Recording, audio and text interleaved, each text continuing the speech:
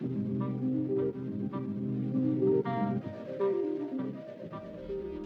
my name is Kevin Brandis. I'm the Director of Commercial Properties here at the One Street Company. So Samer and I went to college freshman year together at Towson University, and we continue to, more or less stay in touch through acquaintances. I would reach out to him periodically, kind of catch up with him, see what's going on. Once he broke out and opened up the One Street Company as his own, we further discussed the transition of opening a commercial division over at the One Street Company.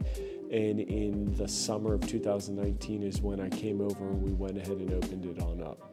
I can tell you from firsthand experience, you may put a phone call into a listing broker, commercial, residential, not hear from them for days. The one thing I can tell you is the second I stepped in the One Street Company, I could tell that they didn't align with the norm of what was going on in the DMV with the residential commercial brokerages. They were on 24 hours a day. People are calling, leads are calling. There's not much transparency in the property management space right now, right? If you're getting a piece of paper with, itemized bills, itemized income, that's all good and dandy. But now today, all of the property management softwares have plugins directly for the owners. Most of the owners that hire us really don't want to know what's going on the day-to-day, and that's why they hire a property management company.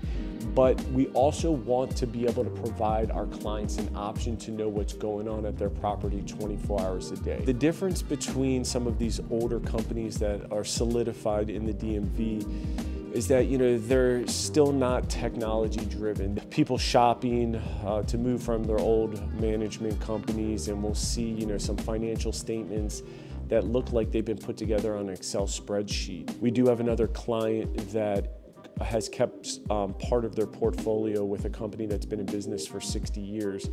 He tells me on a normal basis, whenever he has a specific question, it can take up to 2 weeks for it to bounce around from department to department.